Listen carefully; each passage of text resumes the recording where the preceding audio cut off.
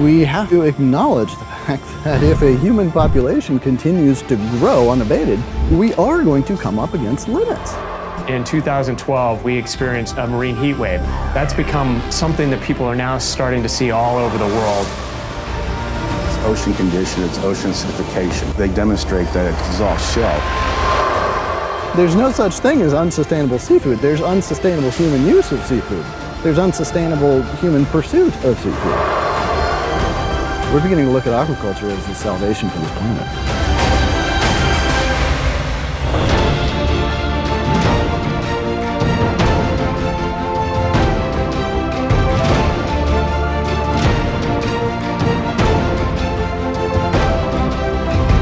We'll be heading out across America and throughout parts of the world, talking to people who are working on doing things the right way, the responsible and sustainable way.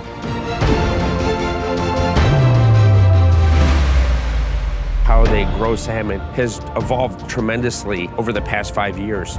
Fish are at low stress, they're getting good nutrition, they're at low density. You don't need to use antibiotics as growth promoters in aquaculture, they don't work.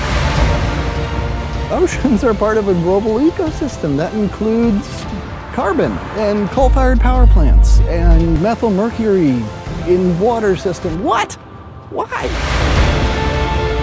Regenerative aquaculture is actually cleaning up the mess that the humans and whoever else has made over the last centuries. If we can damage the environment and make ourselves sick by the foods that we eat, then so too can we heal and restore. Climate change is here.